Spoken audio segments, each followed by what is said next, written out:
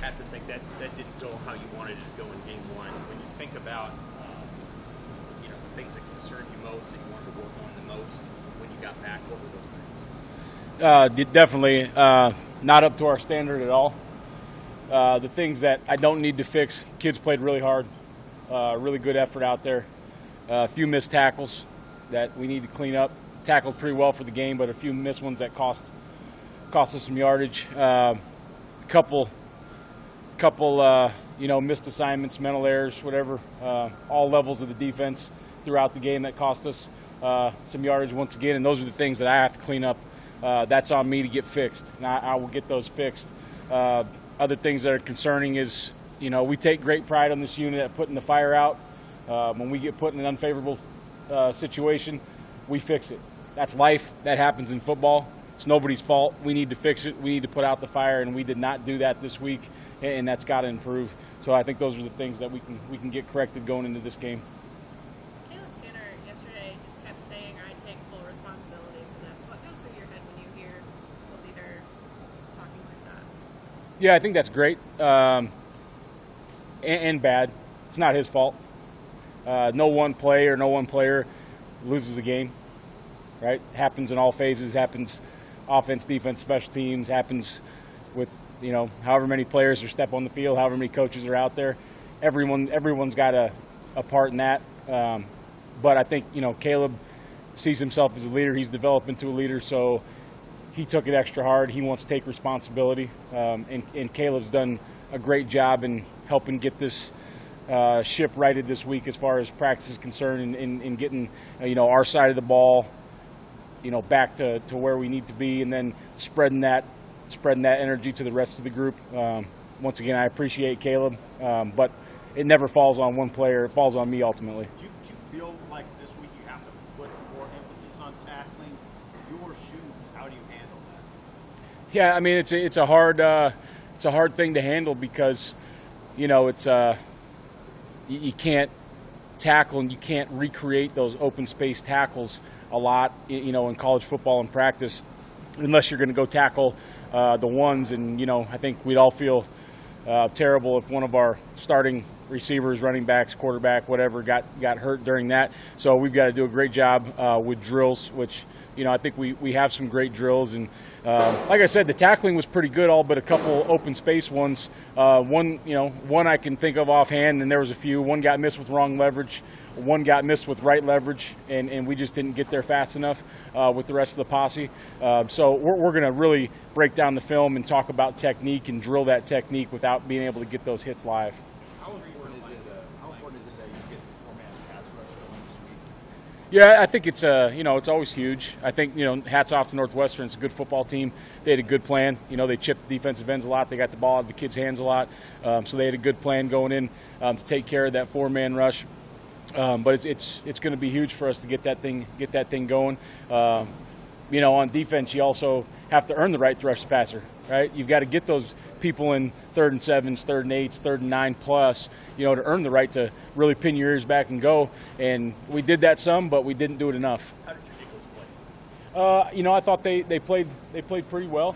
I thought Isaac Gifford had a pretty good game. He had some good solo tackles. He was pretty good in coverage. Chris did a nice job coming in to spell him, and Javen played well on special teams. All three of those guys played pretty well on special teams, I think. The absence of a splash play from them, that was something JoJo did. I know sometimes he freelanced when he did it, but he did it. Yeah. How much do you have to get a play from one of those guys that just puts them 5 yards behind the line of scrimmage? Yeah, and I think that, with JoJo, it was a little easier to call his number sometimes, right? With a new guy, maybe you do it, maybe you don't put that heat on him right away. Maybe we got to get him a little bit more involved. But with JoJo, it was pretty easy to call his number, and he made a lot of things happen. He did, and sometimes it cost us. Sometimes he made a big play, but he made a lot of things happen, and those guys will get there. Chin saw that you got Drew and Wynn some reps in the middle. What do you expect going forward with that defensive line rotation, and how did that affect what appeared maybe like some fatigue at the end against 80 some plays? Yeah, I think once again, my issue a little bit. You know, we had a good plan about how much to play guys. Now the game ended up going 85 snaps. You know, without reviewing the film, you don't know exactly how those other guys played. Watching the film, they played very well. So we need to probably rotate those guys in a little more, like you said, keep those other guys a little fresher. But I think that, you know, after watching them play a game, excuse me, they've gained a lot of trust in the coaching staff to go in and take more reps. Drew got 24 snaps. Was that more than you would have expected going in? No, we planned about 20. Did you? Yep, 20 was about the plan. So he must have showed a lot in August. Yeah, I mean, you know, just the few weeks he was there, he ended up playing really good football. And you know, the thing about it is a D tackle, you know, they can line up and play, but he showed the ability to learn the different, you know, blitzes and movements and all those kind of things. So we felt good about getting him, you know, 15 to 20 snaps. He ended up playing 24. Obviously, like Mitch said, we probably could have rotated those guys in a little more. And once again, that was the plan that I had going in. If we'd have known the game would have went 85, it all comes down to then who do you put in for the extra snaps, and now we see what we can do. Like Nick and Luke both got names, you know, at various points. You know, how essential is their one game? How essential is their, you know, continued ability to stay healthy when you have COVID that much? Yeah, I mean, you guys watch the game. You guys watch the film. Obviously, it looks a little different when those guys aren't in there, and not so much the level of play, but just how they can, the comfort level they have with the rest of the team and getting everybody lined up. And you know, if the awkward happens or the unusual happens, they don't flinch. But you know, in this game, next guy has to be ready, and you have to prepare every single day like you're the next guy up. I heard Coach Ruud talking about it today. If somebody goes down, if two guys go down, you better have prepared today like you're going to be the starter, whether you get 0 snaps or whether you get 60. So our next guys up got to be ready to roll. When Nick was playing with something on his hand, was he able to be effective tackling after he came back in? Yeah, I thought Nick played well all game. You know, I didn't see Nick miss any tackles. So I thought he was good. Yeah. Have you given any thought with Kolarovic having him play some inside linebacker yet? Are you happy with him out there as well? Yeah, no, Chris has been cross training kind of the whole camp, so he's good to flip back and forth. This week, do you think we can see him play some reps if you need to rotate another guy in behind those two spots? Yeah, I mean, you know, if we need another guy, you know, he's the next guy that we'd move in there. It's never easy to play your first game. So Ernest Hausman's really thrown in the fire in that one moment, kind of right after the onside kick.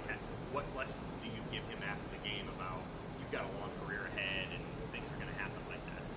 No, you know, once again, I don't care who's in the game. That wasn't up to our standard. But I also understand that we had a lot of new faces in there. Some untimely mistakes happened that, you know, you wish that you had a NFL preseason or you had another game to get those kinks worked out, but we didn't. And that we can't make that as an excuse. We knew we had a job to do. Ultimately, we didn't get it done, but Ernest has a long, very bright future ahead of him, and he's only going to grow and get better and better every week. With all the new faces, what did you see from Miles Farmer? It seemed like he was doing a really good job of getting guys lined up. Yeah, I thought, you know, when Miles is out there, just like Nick and Luke, there's a level of comfort with everyone, you know, that he's going to alert people to things, he's going to make the checks, he's going to do all those kind of things. And, you know, and Miles is a, you know, quote unquote, he started some games last year. He started some games as a sophomore when we got some guys banged up. So he's had a lot of game experience.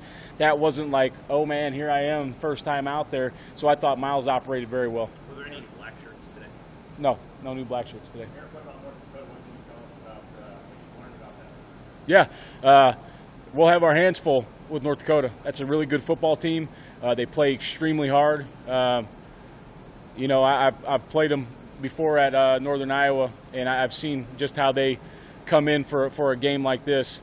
You know, we're going to see a lot of different stuff. You know, if you go back and watch Utah State from last year, there's a lot of stuff coming at us. So the guys got to be ready for that. They've got a quarterback that's a gamer. You know, he has a knack of making plays. We've got a couple wide receivers back. Number 4 is a really good football player. a couple good offensive linemen. I know they got a transfer junior college that we haven't seen on tape that they're talking highly about. So there's a lot of good football players, a well-coached football team. Scheme-wise, they got a lot of different stuff going on in every different personnel grouping. So it's going to be a good football game, and it's going to be a good test for our defenders to get their eyes where they're supposed to be and get their job done. Hey, on the one bust on the long touchdown, did you like how guys responded to that? And I guess through camp, did you see much of that, or were you feeling pretty good about not, eliminating that? Or you just kind of, that's a first game thing, maybe with young guys? Or? Yeah, I mean, I think that was a situation where, an unusual formation came out, and I'm not sure what happened. It was a mistake. It got cleaned up. They ran the play again. It was over. It was very unfortunate that it happened, but the guys did not respond poorly at all. The guys helped the young guys that made some mistakes out there. We got it cleaned up. The good thing is I didn't see panic. I didn't see guys going sideways. We stuck together, and that's why I still think we have a very good football team. I think we have a very good defense. I'm very confident we'll get things cleaned up, and we'll continue to get better and better every week. Anything else? Thanks. All right. Thank you, guys. Thanks, Eric.